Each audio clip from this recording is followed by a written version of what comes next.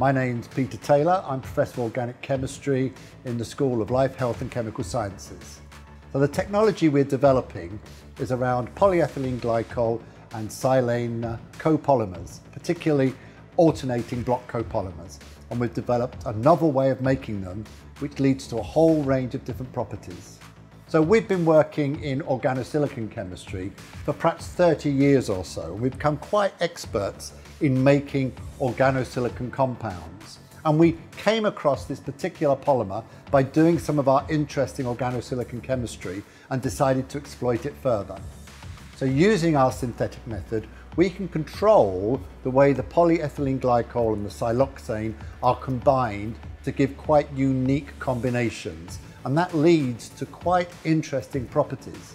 And so we can use these polymers in a whole wide range of different purposes, from contact lenses through to lubricants.